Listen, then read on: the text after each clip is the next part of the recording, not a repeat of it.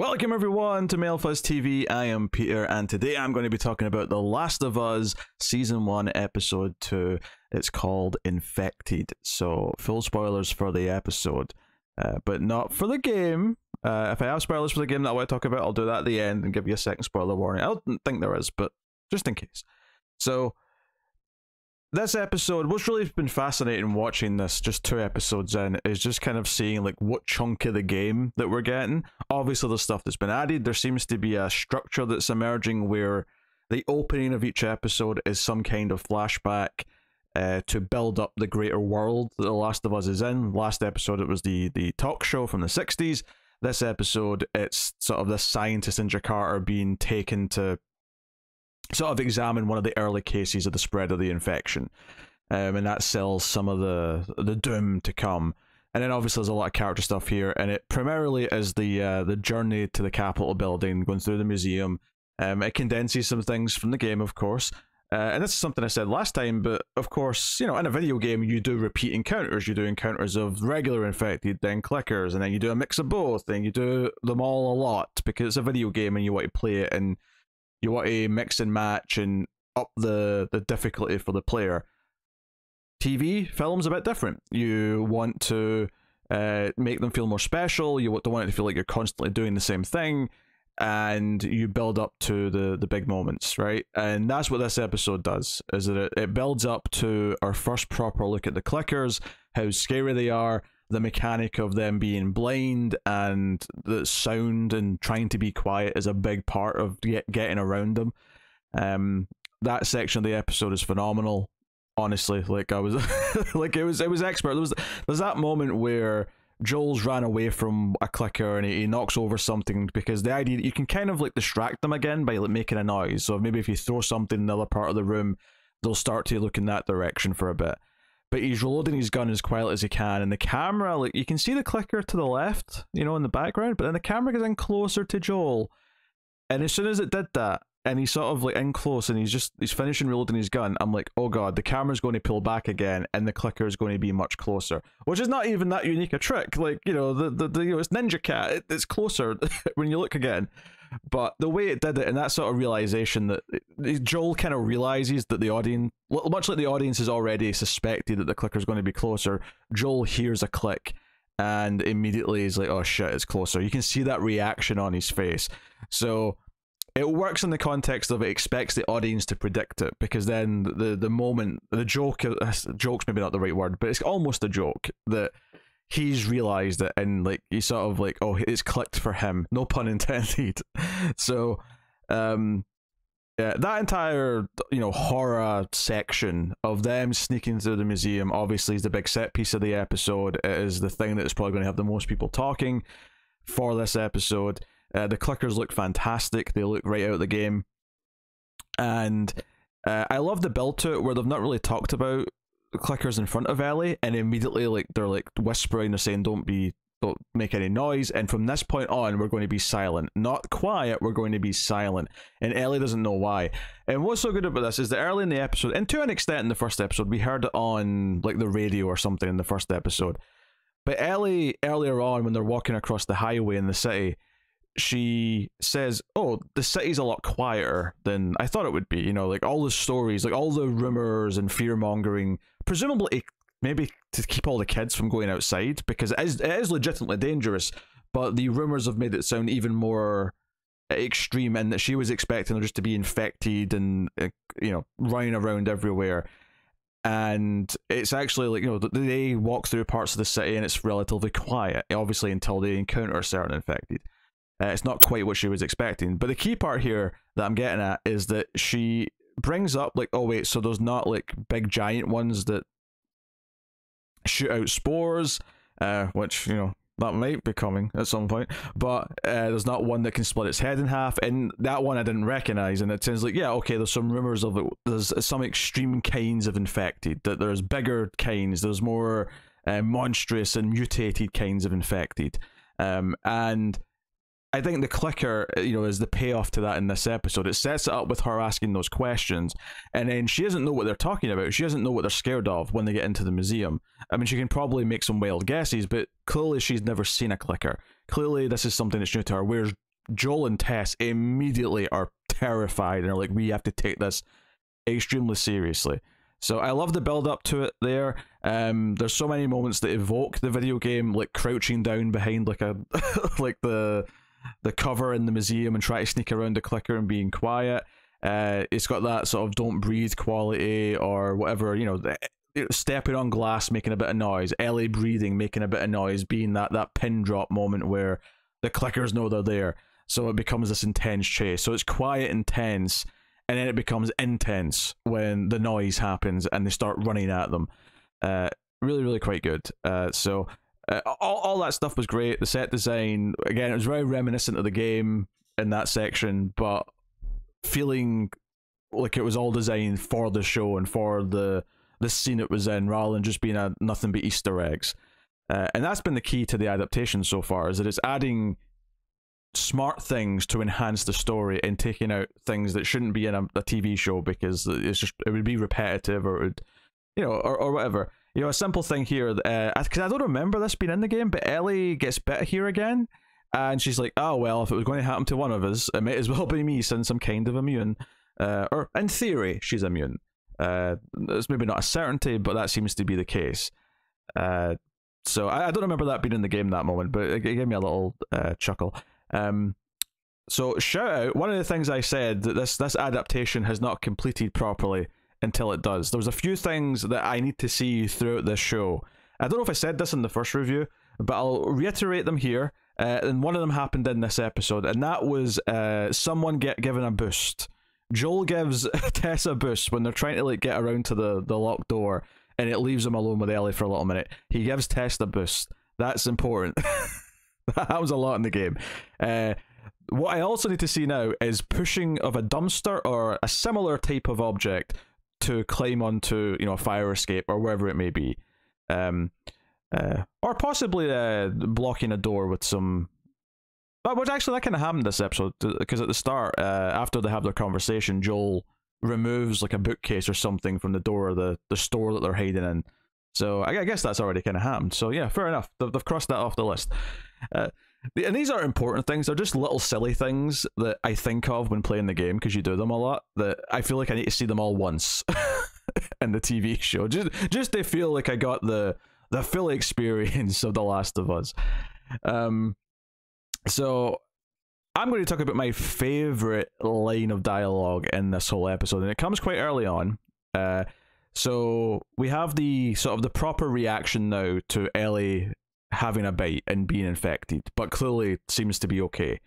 And she wakes up in the morning, she's in like a fetal position. It's very, you know, yeah, but it looks like she's like, the way the camera sort of was looking down at her in the moss or whatever it is inside the building. It's very childlike, and both Tess and Joel are just sitting there with their guns pointed at her, or at least Joel is. I mean, but they're both concerned. They're both like watching her like a hawk. And she survived the night without being infected, which to them is like unheard of. Like within a day, that's when it usually happens. And she's already, you know, they've already heard that this was weeks ago, but now they've spent the amount of time with her that it normally happens in. So they're starting to maybe, or at least Tess is starting to believe. Joel's very skeptical. But the line that stuck out to me is when Ellie goes off to use the bathroom. The line that stuck out to me here that I thought was great was, you know, Tess is starting to be convinced, and she's saying, hey, like, she's not turned yet, or something to that effect. Joel's line really stuck out to me, where he says, it doesn't matter, it'll happen eventually. You know, it doesn't matter if it's now or later, it's eventually going to happen. You know, he said something to that effect, that it's eventually going to happen. And I couldn't help but immediately just think about how this is really about him not wanting to get close to someone because his daughter died, and he feels that anyone he cares about will eventually be taken away from him in some way. And that's beautiful setup for the rest of this episode, because this episode ends with someone that he in theory cares about being taken away in the form of Tess. There's a lot of good like setup and payoff. There was some of it in the first episode. This episode has like a few things like that. This here, where him, you know, the subtext of him not wanting to get close to someone because they're going to be taken away, and trying to like not let himself get attached. That comes up with directly with Tess, because at the end, when it's clear she's like infected and going to die, she has a line where she says, you know, I've never asked for much, I've never asked you to feel the same things I felt, which clearly implies that, well, this is kind of a relationship of sorts. She's been more open and pursued it, or felt more than he has, that he is in some way tried to not let himself become attached to her, to not fall in love, to not really truly care, to try and keep her at a distance because he doesn't want to feel any more pain. And something that he's probably been like ever since his daughter died. That even this person who seems like the one who's closest to him right now, you know, that line said so much about their history and relationship. As did like her reaction to a lot of what he says in this episode, where he's, you know, he repeatedly in this episode is being very skeptical, and she kind of gets pissed at him a couple times for just being so cynical and like, hey, maybe we can actually win this time, maybe we can actually do this. And I thought that was really good character setup, or just really good little nuggets of information that really kind of painted a picture of what their relationship was. Now, it's not out of the question we'll get a flashback, especially if every episode's going to open with one. Maybe we'll get one, you know, what actually has Joel and Tess in it from before the start of the main part of the story. We could get that later in the season. In fact, the second game, and not to spoil anything, but the second game has a bit of a time jump, and there's a lot of flashbacks in the second game to between the two games. I could see them like being the flashbacks at the start of the episodes in season 2 potentially. Maybe not. I don't know. They may not need to do that, but I could see that being a thing. But like it paints such a picture of what these two are like with each other, and particularly how Joel is with Tess and potentially will be with Ellie, and that he is determined to not let himself get attached to someone because he's too scared of someone being taken away from him. And it's not like he's actually, you know, we're still so early on in the Joel and Ellie relationship. It's not like he's even pondering the idea that maybe he is attached to Ellie yet. But there is some great little chemistry moments in this episode where, you know, she's asking him questions about his past and he doesn't want to tell her anything, again showing that he is withholding, that he is trying to keep his distance, all that stuff. But there's little moments where, you know, he helps her up and has a little sort of moment of weirdness about it, because he was just scared of her bite at, you know, in all the scenes up until that point, but he's just put out his hand to help her. You know, he has to check on her. He's, you know, there's a point where Ellie kind of teases how she got bit, and they talk about it, and it kind of feels like she's withholding information. It feels like she's not telling the truth. It's particularly, and this is weird to talk about because like I know things because I've played the game and I've played the DLC, which was the story of how she got bit. But I think even in the scene, I think it's pretty clear that she is leaving out details, that she is withholding certain things. But you know, Tess is impressed with her. She says she's got balls. And that's something that Joel is with. At this point in the story, Joel wouldn't dare give her like a compliment or anything. You know, he says she has a nice knife, I think, maybe, kind of, but that's not really complimenting her.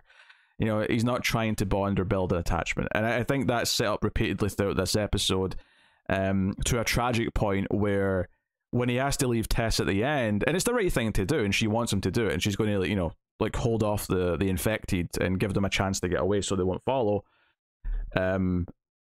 It's this tragic thing where he leaves her kind of like, you know, like the way he was with her and everything she said about him is true.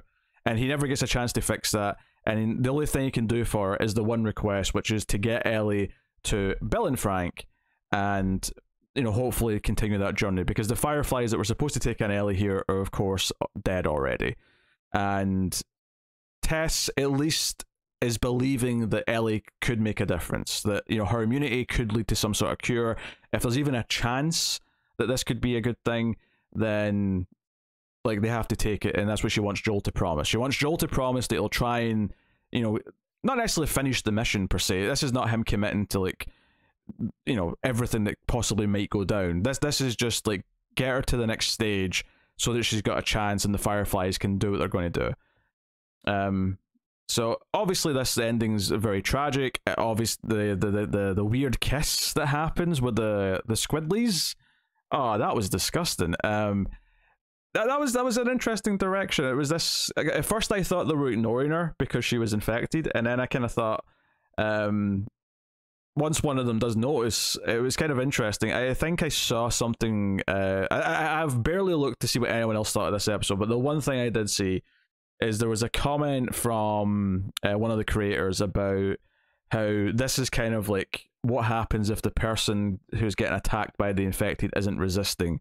This is more of like she's just kind of letting it happen, so it's almost more of like a sensual kiss, the disgusting sensual kiss with the squigglies, but that's kind of what it is. But so like I say, all of this stuff does such a great job of like kind of teasing and hinting at the relationship between Tess and Joel. It really paints a picture, and in turn also sets you up for how withholding Joe himself is, and how much he's going to like fight feeling anything for Ellie, even though like they're going through this trauma, and naturally there will be some kind of camaraderie. And to a kind of a similar extent, Ellie as well kind of masks anything she's feeling with jokes, with sarcasm, with, you know, snappy, you know, swearing and stuff. Like she is constantly, and she's got some funny lines in this, you know, when she doesn't get a gun, she says, I'll just throw my sandwich at them, which was also a funny little moment. Was like she has this really nice looking sandwich,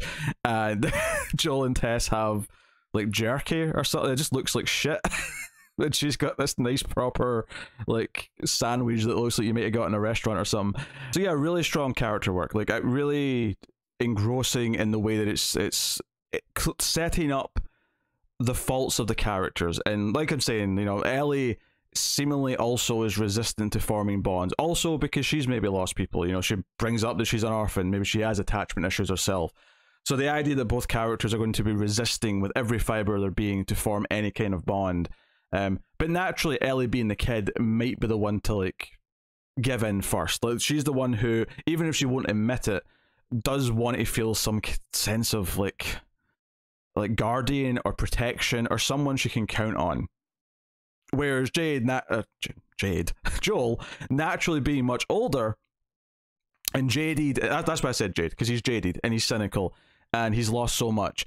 He naturally is going to be more resistant to it. And I think the idea of that breaking down and having these moments, and there's a couple of little shots in this where they're standing next to each other and they're looking out at the city, where Ellie says, look, you know, you can't beat that view. And that's a line from the video game. And he just kind of gives her this look. And it's almost like there's just little bits of her humor that, you know, she's not exactly like his daughter was, you know, not exactly like Sarah. And she never will be. She's a different person. But some of that fire, because, you know, Sarah did crack jokes. Sarah was quite witty with her dad. And I think there's just little slithers of recognition.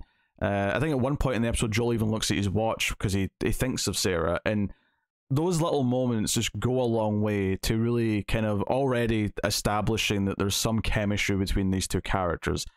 And, like...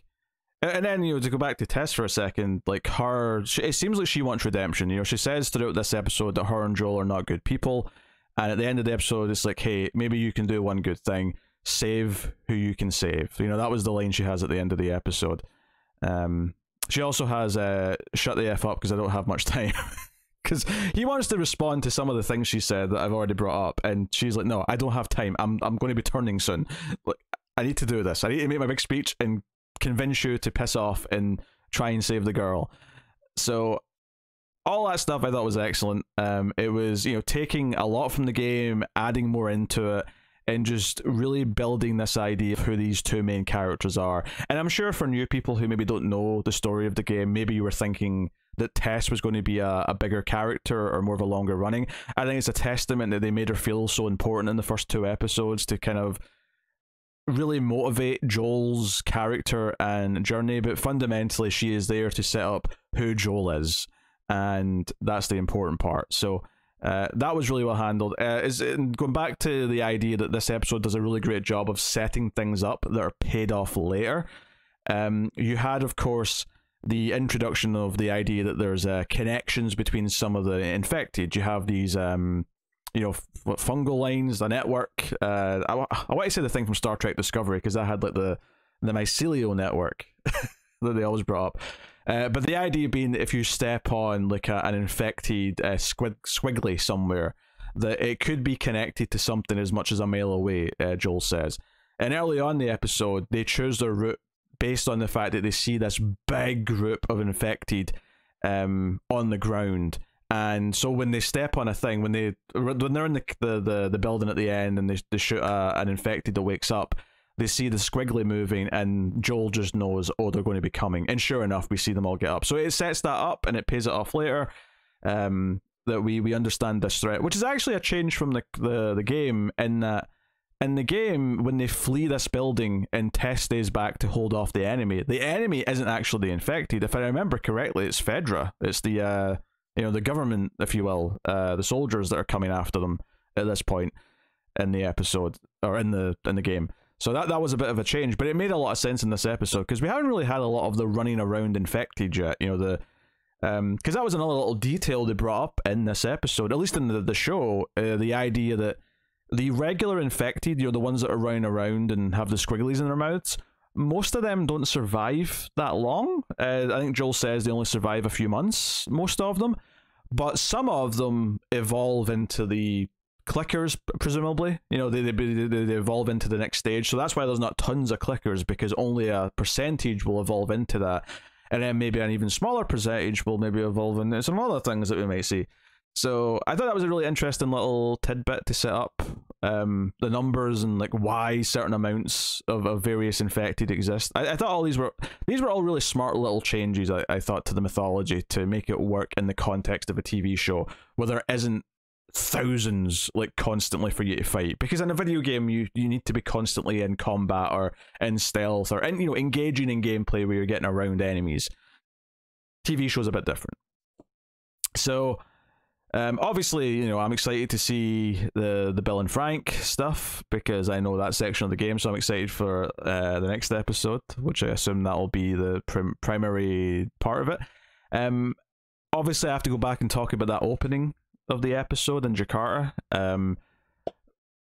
It's really well handled. It's setting up this serious kind of, this scientist, this woman's like coming, not arrested per se, but they come and like pick her up in a cafe where she's having her lunch, and she's got no choice but to go with them. And it's all, it's very much like a disaster movie when they go and get the scientist who's the expert in the thing that's maybe about to destroy the Earth. It felt very much like that, but it had a very serious tone to it. And she examines this dead body. But honestly, the best part of the whole thing was the final scene, the final part of it, which was she's asking, okay, this woman that I just studied, where did she come from? And it's like, oh, she became violent at her work, and there's 14 other members of the staff who are missing. And she's like, okay, but who bit her? How, just if she's patient zero in the work that spread to other people in the building, where did it come from? And when the military guy can't tell her, he doesn't know, they have no idea, he's like, what do we do? And she's like, because of what this is, and this was set up in the opening scene of the last episode, and I can't explain it that well because I'm not an expert in this, but because it's not like a virus in the same way that we just had a pandemic, for example, it's not like that. Because this is based on this particular type of spread that happens in the insect world, she's like, you can't stop this, there is no vaccine for this, there is no cure for this. Her recommendation, and she gets very emotional, and I think they did a good job of getting like a good actor to do this, because this is an actor we're probably never going to see again in this show. So it's a big ask, and same with John Hannah last time, it's a big ask to get like a big name, or this isn't even a big name necessarily, but just a really strong actor to really sell it and give the gravitas it needs for this like one little almost short movie that's building the larger world.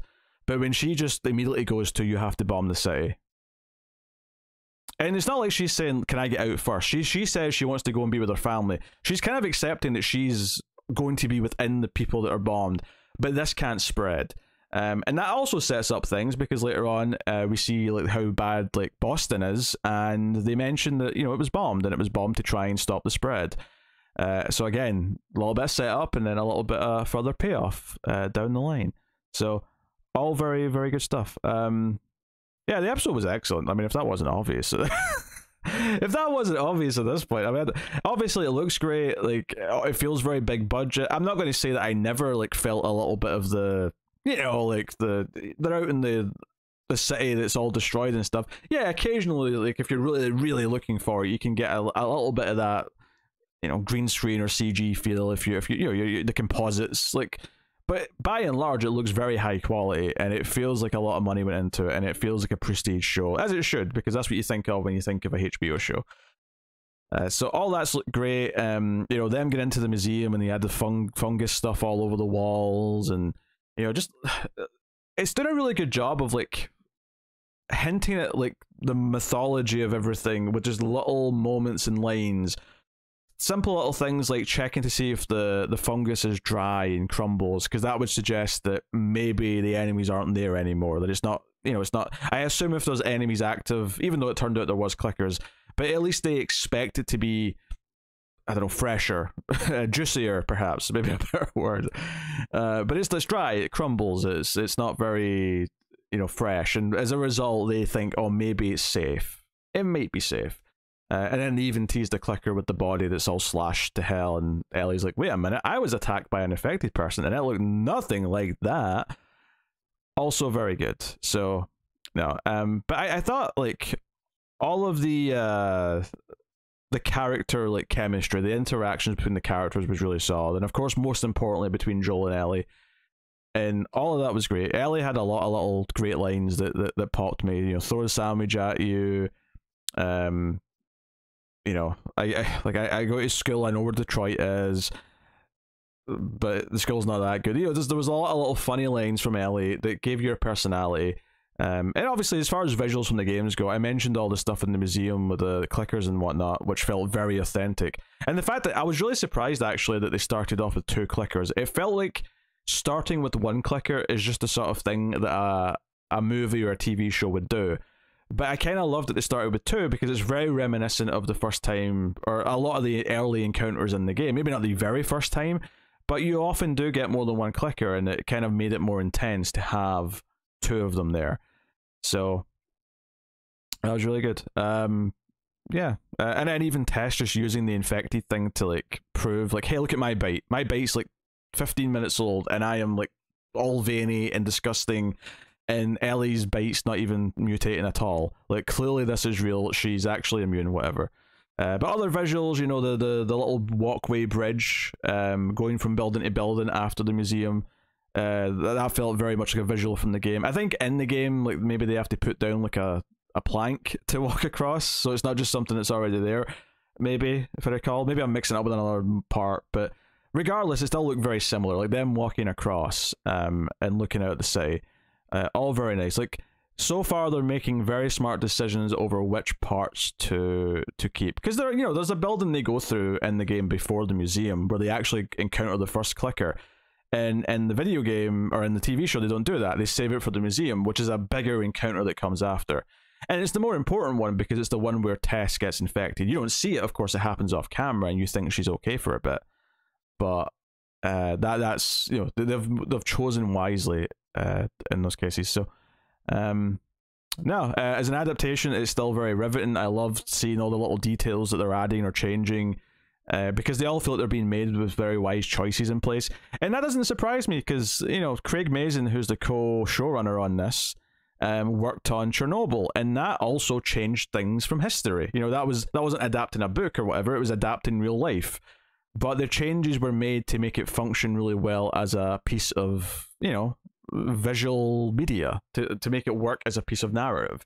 And I think this is just kind of, it makes sense that those skills are transferable, where if he was able to do it with a real life event and make it all work, like keep the integrity of it, like don't, Chernobyl's still very effective at like making you realize how scary that situation was and what a lot of the real mistakes and decisions being made that were going into making it worse.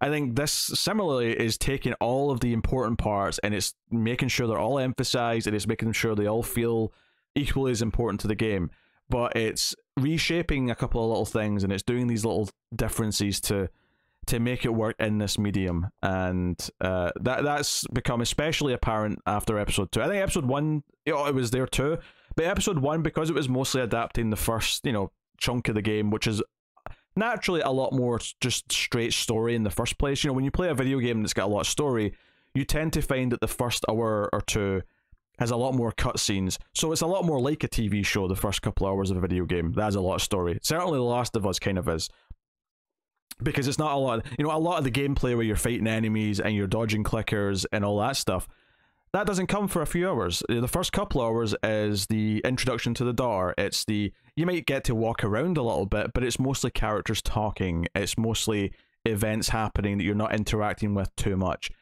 And as a result of that, I think the first episode felt a lot more, you know, they added more stuff, but it was a lot more one-to-one. I think this episode is very interesting in that it's getting into the real like gameplay part of the game and adapting those parts where you can't just do it one-to-one because it would be weird and repetitious. So it's really fascinating to see how they do it now. And now this is already kind of the pinnacle of like how you adapt a video game at this point. Number one's taking it seriously, but number two through the next 20 numbers is all these little decisions and choosing what to keep, what not to keep, and all the rest of it. And on top of that, it's just extremely well directed, and the actors are still doing a phenomenal job.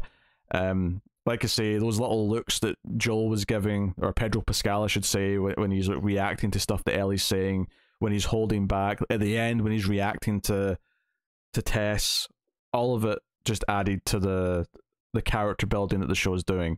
So excellent. So it's working on character and drama level because it's setting up the two main characters really well and they're performed excellently, and then the actual clickers and horror stuff and just the production value of like seeing the world is all being nailed.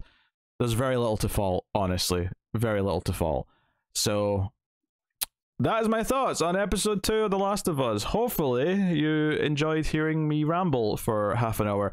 Let me know what you thought of the episode in the comments below, and you can like, subscribe, and ding the bell for notifications. You can support all the content by going over to patreon.com/MailFuzzTV, or hit the super thanks button as a one-time thing if you want to. But any all support is appreciated, helps keep all the content coming. Thank you very much for joining me. I will see you in next time. Cannot wait for episode 3. Keep watching TV. Have you got any vanilla?